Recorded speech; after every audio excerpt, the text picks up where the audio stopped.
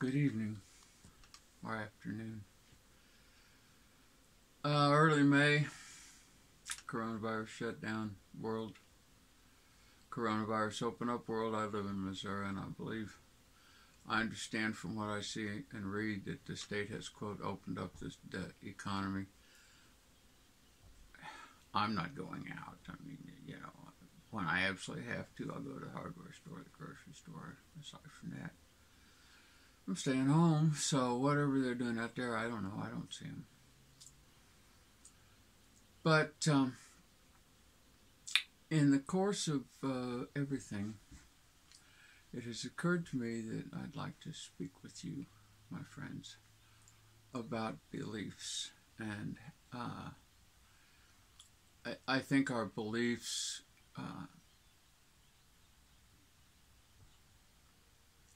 I don't know. The word belief is itself a kind of a loaded word. You know, religion is called belief. I say often that I believe in the best knowledge we have from the last few hundred years of scientific pursuit. That's a belief. But I also have a type of belief that is philosophical. Actually, there's an overlap there that I have these beliefs in more than one way. And beliefs become the organizing principle of a society. I need to take a brief break here. I'll be right back.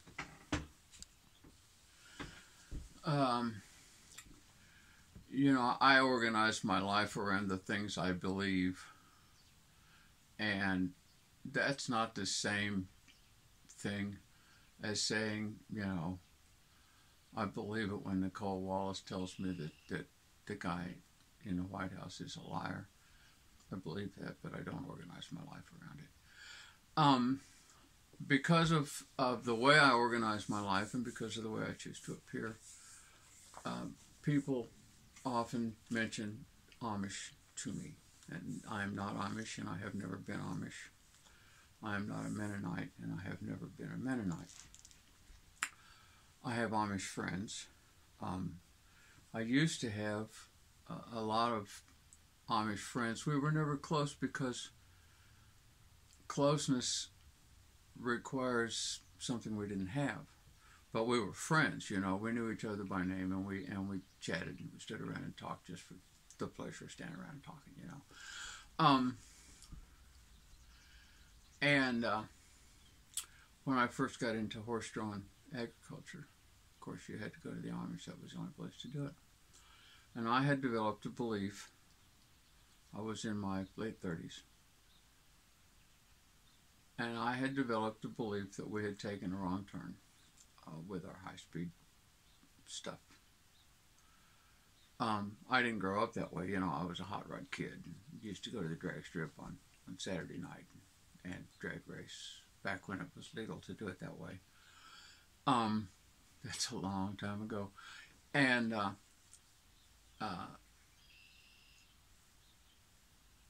in my middle years, my 30s, I came to challenge within myself a lot of the assumptions that I had grown up on. I had fought in Vietnam, as most of my readers and viewers know. And I had seen firsthand a functioning, what I would call early stone or early Iron Age indigenous culture. We called them Montagnards. I don't know what they called themselves. They were not the conventional Vietnamese that one thinks of, who are in appearance Asian, a slim, fine-boned Asian, mostly the ones that I have known. But these people were like the natives here in America. They were brown, red. I don't know what color you'd call it. I find the colors they give to people's colors odd. You know, I'm not white. I'm pink. But they were small, and they lived very close to the earth. They lived in thatch or other houses built lightly out of the local environment. Their houses were a few feet off the ground because that kept them up out of the mosquitoes. And they were light and they were airy. People would probably pay to vacation in them, you know, white people in America. But they had a tool that they used that was a kind of I can't see my hands here, kind of a machete thing, but it was heavier steel blade and heavier handle, and it had they could do a lot with it. You know, it was a hammer and it was a knife and it was a plow and it was their agriculture was, to the extent that we could see it, largely perennial. They had perennial pepper crops and they had perennial banana crops. And we stole their crops, and we didn't think of it that way because we were soldiers in somebody else's country, and I make no excuses for it. But they were as happy and overall as healthy and everything as any developed country people I've ever seen. And they walked everywhere, and I could tell stories about them all day. And they were just as human as we are. You know, people always tell me this mechanical crap is human nature. We have to do this because we're humans, and we don't. You know, I mean, they were as human as we are. A lot of them are here now in the States, and I feel sorry for them. I think they were better off before we took them to modern culture. I think the life they had was better than the one we have.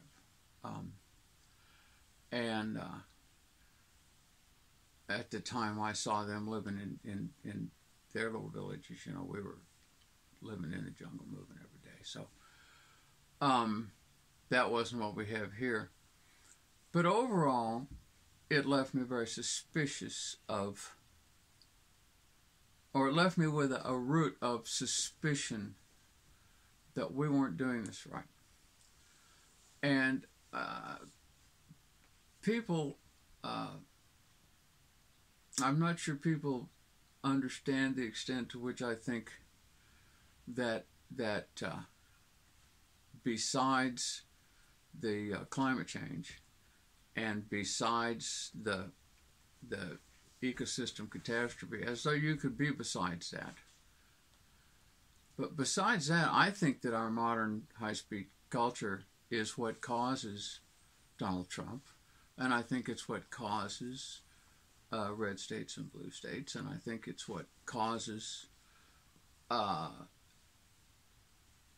children to go shoot up their schools, kill all their classmates that they're able to. I think it causes terrorism.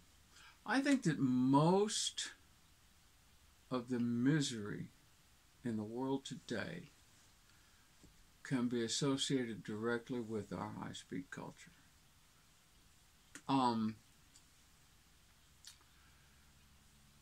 We have taken what might be called life in the middle, where people live a pretty good life. You know, they got enough of everything they need. They sleep warm. They sleep safe. Their bellies are full, and their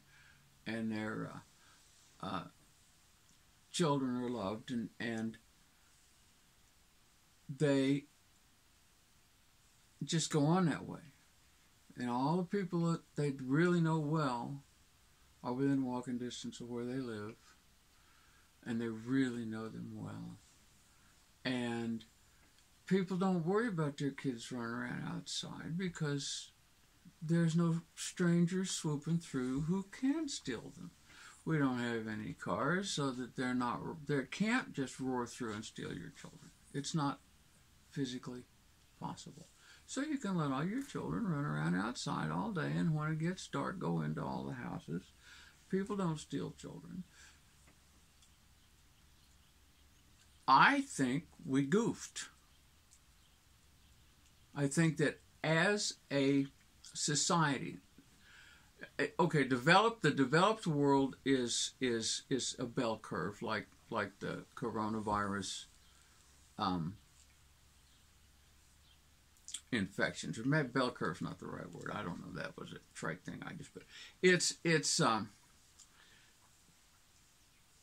the United States is the core and center of the coronavirus on Earth. And the United States is the core and center of high-tech developed culture on Earth. I believe those two things are inextricably related. And I think that all the lunacy out there on the streets and the people parading around with guns, this is very, very strange. I mean, I guarantee that there was never going to be a time if the culture that we called Montagnard in the mountains of Vietnam had been allowed to operate unbroken in its community sense, there never would have been a discussion about whether lives were worth shutting down the economy. But the deal is, ours is so broken, I don't think we can feed everybody if we don't operate the machine right now today. Now, we have to operate it, we should be operating it at a minimum. But there's nowhere around me to buy the staple foods that I eat, which are things like home-baked coarse bread without too many ingredients, and vegetables and fruits and oatmeal and stuff like that. There's no place to buy that stuff but Walmart in Richmond. There's another little store, but they opened up to a great fanfare, and we were all optimistic. But they're basically set up for old people like me who don't want to eat real food. You know, you can go in there and just get a thing that you take home and stick in your microwave oven and eat it. But I don't eat that stuff. So we have to go to Walmart. So we have to operate the machine. I'm a long way around from where I started. I'm sorry, that's the way I tell stories. I'll try to get back.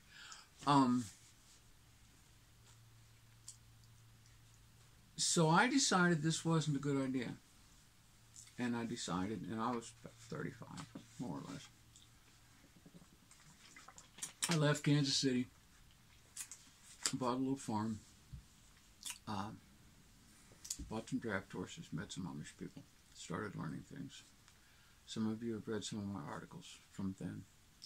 I occasionally post a link to one. And I failed.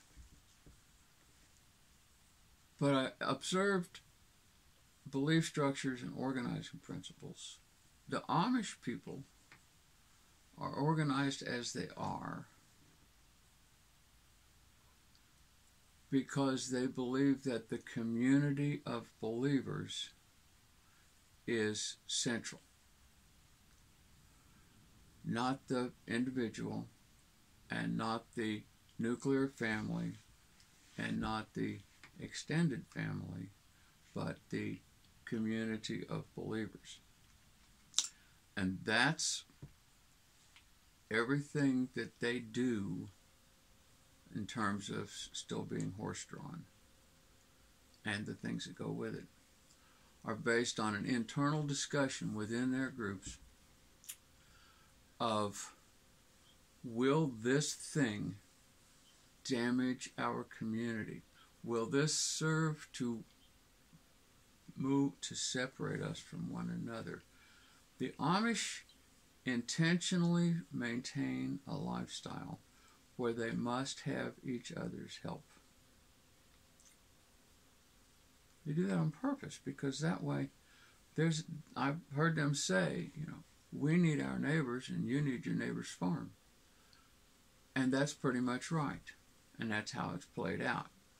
Where you go where there's Amish communities, there's all these families. And every place else there's these giant farms and empty countrysides. And that is directly the outcome of the technology we chose. They knew when they made their technological choices that that's what they were doing. 1930, an Amish farmer and a, quote, English, a non-Amish farmer, looked just alike except for the facial hair. They were using the same machinery, they were using the same animals, their population densities were about the same. Some communities had all these people who had particular, specific, strongly held Christian beliefs, and they believed in adult baptism. You can't be a Christian under their belief system unless you've had grown up and thought it through and said, yes, that's what I want to be. You can't take an infant out and say, poof, look, you're a Christian. So they believe in adult baptism. That's the fundamental theological principle, that plus, biblical inerrancy.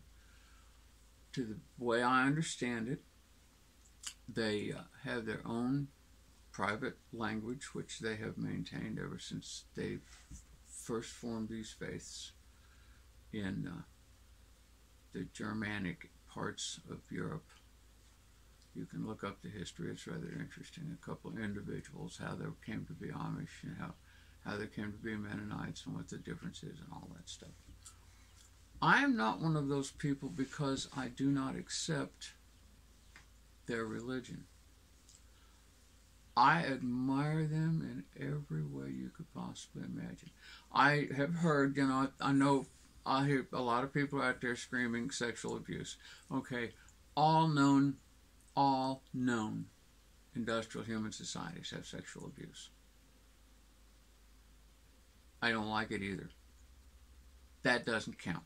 That's just something that humans have that we haven't ever fixed yet. I'm talking about what they shoot for. I'm not what I would like to be.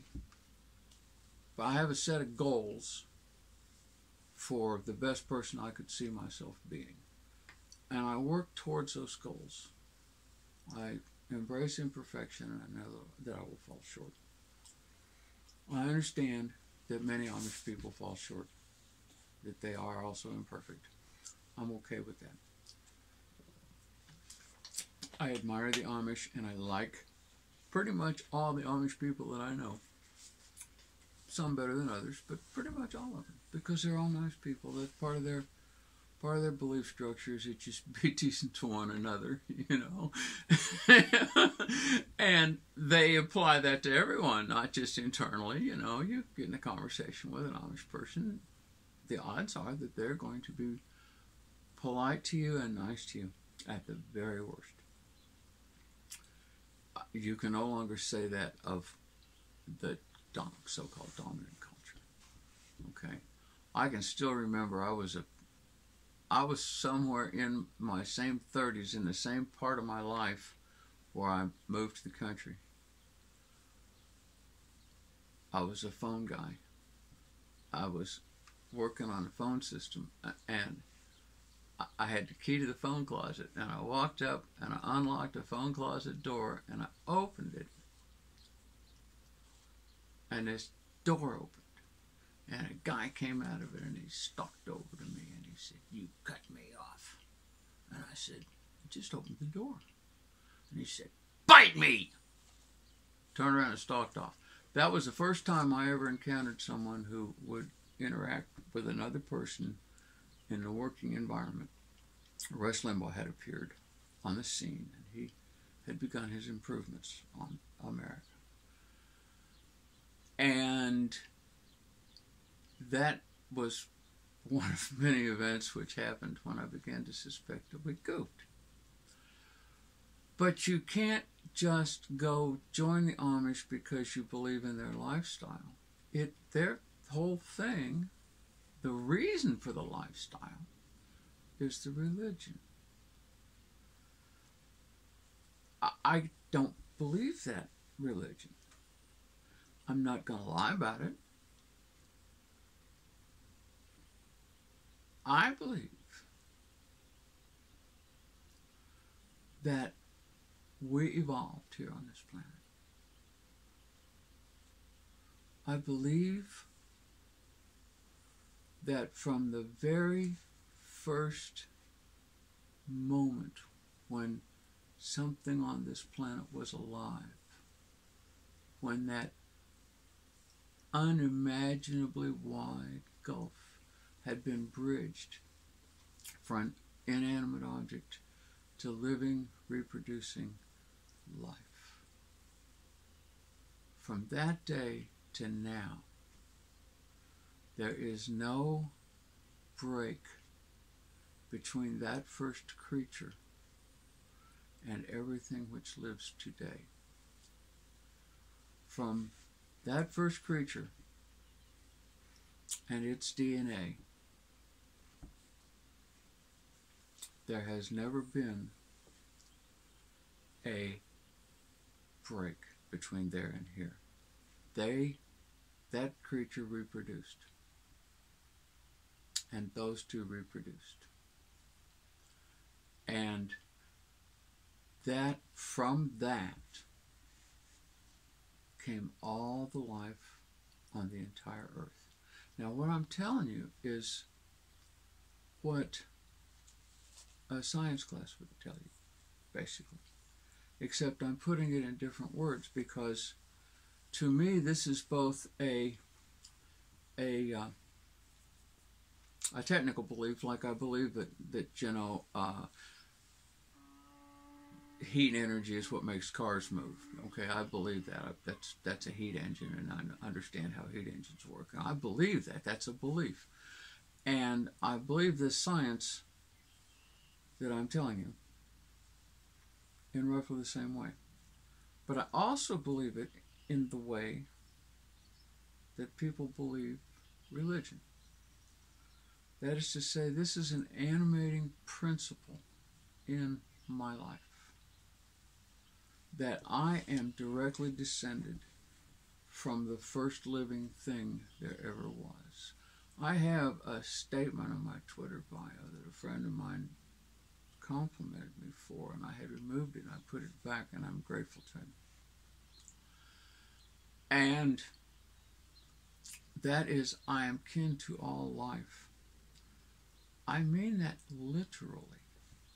I mean that all of us, every living thing on this planet, you, me, and the coronavirus, which is, viruses are way, way out there on the edge. But they're in the life part.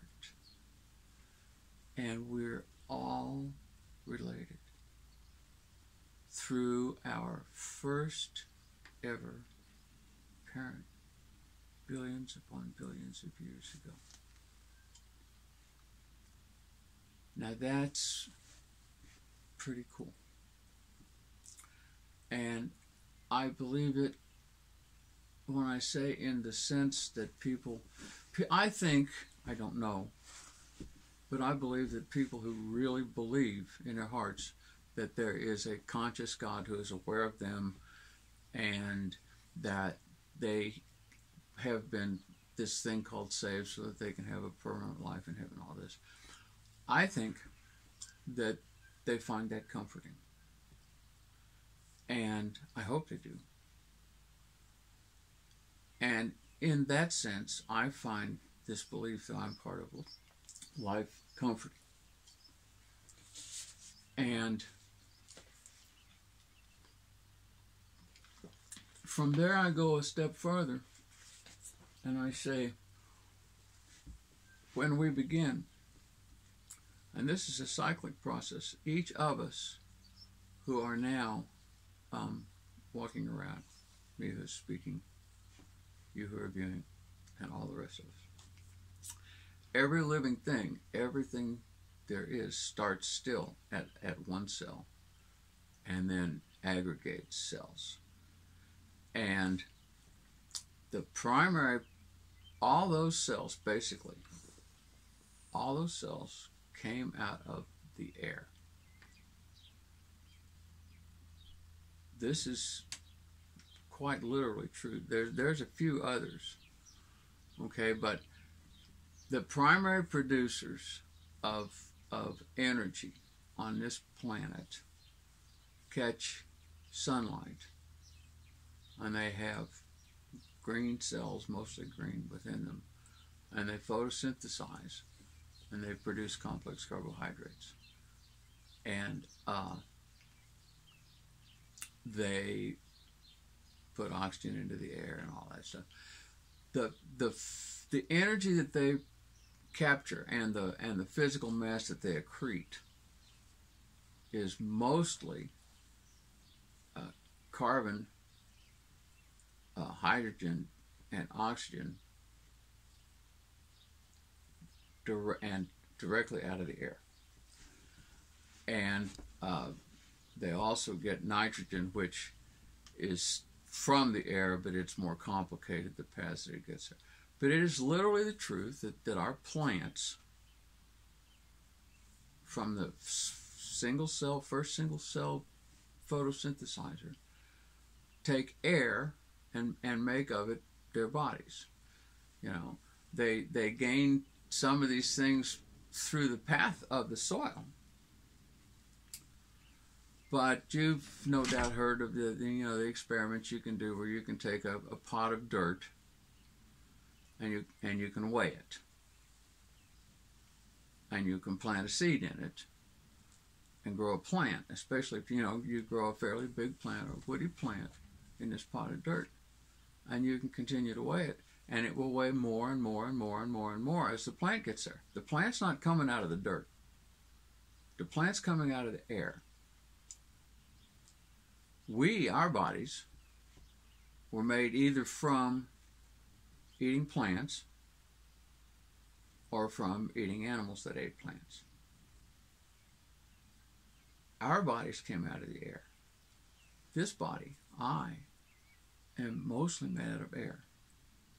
Now, there are also some things out of the earth. Calcium is a metal, iron is a metal. There are some things out of the earth. And all those things are the things of which this body is made. And in ways in which we do not understand,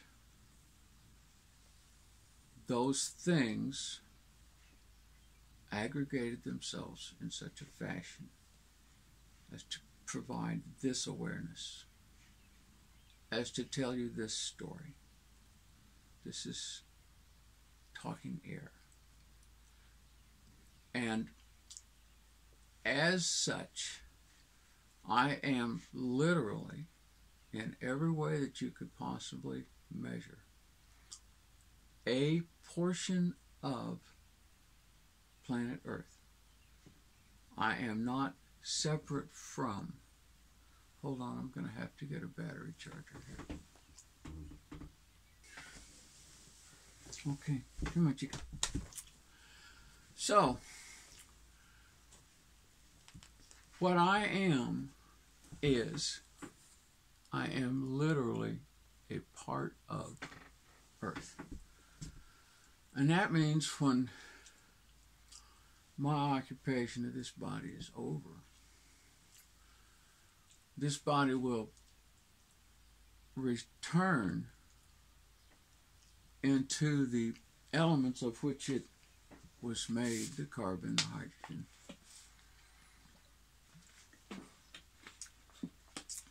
And I will continue to be Earth. Now, nobody knows where this consciousness came from. Nobody knows where it goes. Nobody knows whether it exists or not outside of this body. I don't know either. And I don't worry about it much, because whatever it is to be me is the same thing that it is to be Earth. And Earth goes on. And so I take comfort in that. I take comfort in the fact that I, as I sit here and talk to you, am a part of a functionally infinite cycle of elements, into and out of the portion of Earth which is alive, the entire biosphere. And so I'm not going anywhere, you know. Come win, lose, or draw, I'm still here. And I'm happy to be part of this world. I take comfort in it. That's not, unfortunately, compatible with being an Amish person, and so I can't be, you know. And what I would like to find is I would like to find people who would be interested in doing what the Amish do. You know, the Amish take an organizing principle, which is this belief in this book, and around it they weave a community which grows. Their community is prospering, it's growing, which is resilient. I'm sure they're not suffering as badly as we are, as most developed world people are from the economy shutdown.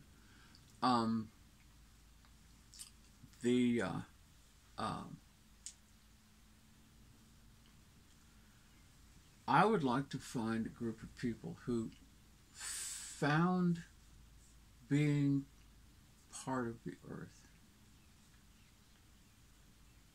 and therefore having obligations to it, to care for it,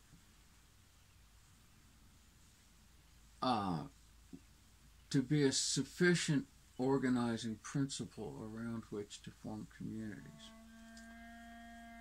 Once the community exists,